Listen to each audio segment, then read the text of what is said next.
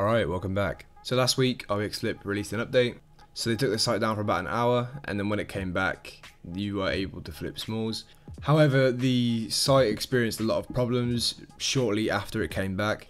So basically, as you can see with the video on screen now, I joined a jackpot and I won. However, I did not get my items in the jackpot. I did not get any of the winnings. I did not get my items back. So it turns out that nobody was able to get their items back, so all of the games were just being voided. And as far as RBXFlip was concerned, these games just weren't happening. So although it was taking your items, it wasn't logging the game, and there was no game history that it had happened.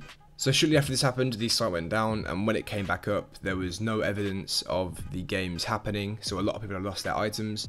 The problem is, because they'd lost their items and because there was no history of the game happening, a lot of people were unable to get their items back. Thankfully, I had recorded the jackpot, and like I said, if I hadn't have recorded it, I would not be getting a refund. So yeah, about 2 hours later, in the RBXFlip chat, Lai asked what was happening, and everyone explained. So I DM'd him, and I did not get my items back in the end because it didn't store the game is happening, so I don't know all the technical stuff behind it, but basically Lai said he couldn't give my items back, but he could give an equivalent refund. So in the end, Lai basically gave me 35 bucks, which is alright, I suppose. It's better than nothing, but I'd rather get the 19k back. So yeah, one of the main reasons I'm making this video is just to sort of warn everyone, I guess. You know, even though RBXFlip is a very well-known site, things do happen, and I'm almost certain that had I not have recorded that flip, I would not have received any sort of compensation. And RBXFlip is annoyingly fully justified in not refunding anyone. It is in their terms of service that none of the items posted on the site is their responsibility. So that basically means that they could steal your items and it's not their fault if they do. And these are terms of service that you agree to every single time you use their site. But yeah, I'm almost certain that a lot of people would not have received their items back because there was no proof of flips happening. There's a lot of rumours going around of how this happened. Some people have claimed that it was a DDoS attack, someone even claimed that they were the DDoSer, and other people just think it's because of the update and because of RBXFlip's negligence.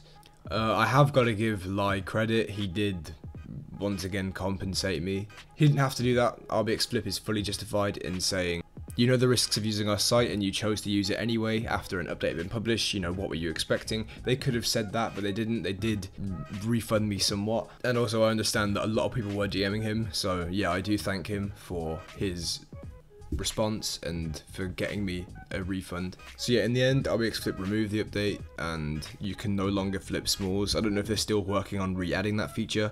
But yeah, if you lost your items to this bug, then all I can suggest is DM Lai or Strat, and hopefully you'll get your stuff back. But I doubt it because there was no evidence of your flip ever happening.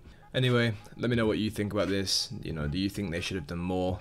How would you handle this? You know, a lot of people could abuse this and then start DMing Lai saying that they lost items but they didn't actually. So what would you do in this situation? So yeah, let me know your thoughts in the comments. I should be putting out some more RBX content in the next couple of weeks, so yeah, stay tuned for that.